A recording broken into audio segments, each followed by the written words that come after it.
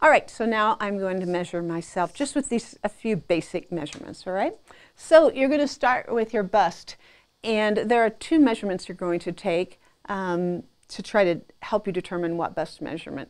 Also, before I begin, you would want to take your measurements either over a leotard, a camisole, or if you're in the privacy of your own home, your underwear, because you don't want to add bulk by having clothes on. But today, I'll do it this way. So this is called a high bust measurement. In the back, you want it to be here under your shoulder blades, and then to come up over your breasts, and then you record that measurement. Then you will take one that goes directly across. Oops. Always make sure that your tape measure hasn't gotten twisted, and you might get the wrong. And you record that measurement. Depending on your cup size, that's actually will, if you have a larger cup size, you'll find that there's more difference between this measurement, high bust measurement, and your regular bust measurement. And we'll talk about that when you look actually at the pattern.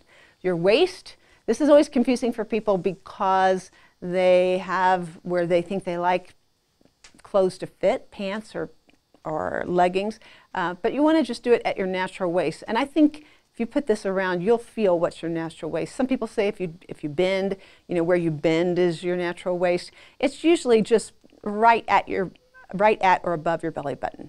All right, and that's your waist, and you record that. Your hips, you want to do, and this is in the simplest situation. I'm see if you can see. You want to do across the widest part of your hips. All right, and that's considered your low hip measurement. For this, that's all the measurements you need, all right?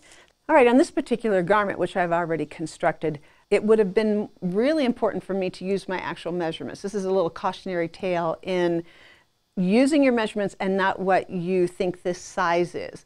I will begin by saying that pattern sizes do not relate to ready-to-wear sizes. So if you wear a size 8 in ready-to-wear, it's probable that you will wear a size 12, maybe 10, 12, 14 in patterns. There's just no standardization. They just don't relate at all. So you need to just go by your measurements.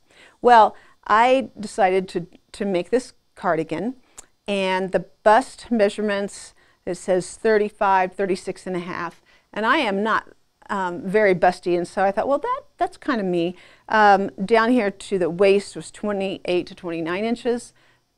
I am larger than that, and the hips, my hips were larger than this. But I was thinking to myself, medium, I'm a medium. I don't wear a large. I'm going to make a medium. So I did. Well, it's okay. The arms are a little too tight. It's actually this garment over here. I don't know if you can see it, but that's the garment that is this pattern. And I can put it on, but it's a little too snug. It's not how the pattern was meant to be designed, I don't think. So the next time I made a large. The moral to that story is to trust your measurements. So and if you're in between measurements, you just have to make some kind of determination about what kind of pattern it is. Again, this pattern is pretty loose fitting.